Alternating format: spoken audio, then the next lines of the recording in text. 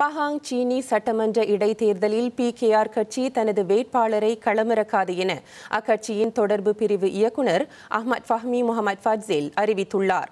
இந்நிலையில் பக்கத்தான் ஹரப்பான் கூட்டணி வேட்பாளரை களமிறக்குவது சரியான முடிவாக இருக்காது என அம்னோவின் முன்னாள் தலைமைச் செயலாளர் டாக்டோ முஸ்தபா யாக்கூப் இதற்கு முன்னர் கூறியிருந்தார். சீனி சட்டமன்றம் தேசிய முன்னணியின் கோட்டை என்றும் தேசிய முன்னணி பாஸ் கூட்டணியை எதிர்கொண்டு வெற்றி பெறுவது கடினம் என்றும் அவர் தெரிவித்திருந்தார். அது குறித்து ஆஸ்ட்ரோ செய்திகள் தொடர்பு கொண்ட போது விளக்கமளித்தார் PKRின் உதவி தலைவர் டாக்டர் ஜேவியர் ஜெயக்குமார். ரெண்டு பேரும் பிஏனும் பாஸும் ஒன்னா இருந்து இந்த மாதிரி இடத்துல அவங்களுக்கு சப்போர்ட் இருக்கு, அதனால நாங்க போலன்னு சொல்லி எல்லாரும் பேசலாம், அதை பற்றி ஒன்றும் இல்லை. ஆனால் எங்களுக்கு வாய்ப்பு இருக்குமா செய்யறதுக்காக? அந்த போட்டி போடுற இடத்துல எல்லாருக்கும் கேட்குற மாதிரி வாய்ப்பு இருக்குமா? இல்லையே. நாங்கள் தயாரா இருக்கிறோம்.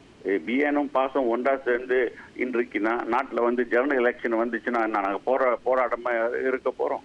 நிச்சயமா அவங்க கூட நம்ம போராடித்தானே ஆகணும், போராட போறோம். நாங்க அதை பற்றி எங்களுக்கு ஒன்றும் பயம் இல்லையோ, அதில் பற்றி எங்களுக்கு ஒன்றும் தயக்கம் இல்லை. அதில் ஸோ இந்த இருக்கிற சூழ்நிலையில தான் நாங்கள் பேசுறோம், இல்லையே மற்றது ஒன்றும் இல்லை. சீனி சட்டமன்ற இடைத்தேர்தலில் PKR கட்சியை பிரதிநிதித்து வேட்பாளரை களமிறக்காததன் உண்மை காரணம் என்ன என்பதையும் டாக்டர் ஜேவியர் விவரித்தார்.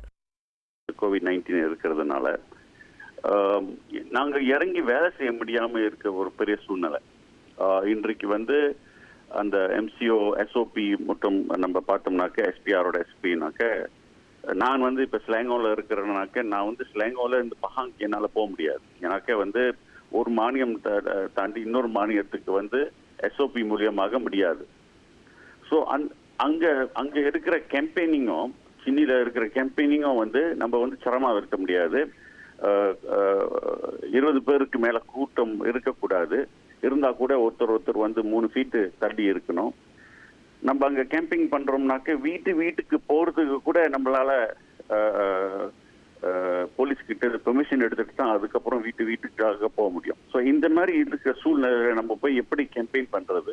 மெம்பர்ஸை நம்ம சீனிக்கு அனுப்பணும்னாக்க அவங்களுக்கு COVID-19 கிடைச்சிருச்சுனாக்க யார் அதுக்காக பதில் சொல்ல போறது? ஸோ இந்த மாதிரி இருக்கிற சூழ்நிலையில ஏன் நம்ம சும்மா போய் சீனியில போய் நம்ம போராடணும்? பரவாயில்ல.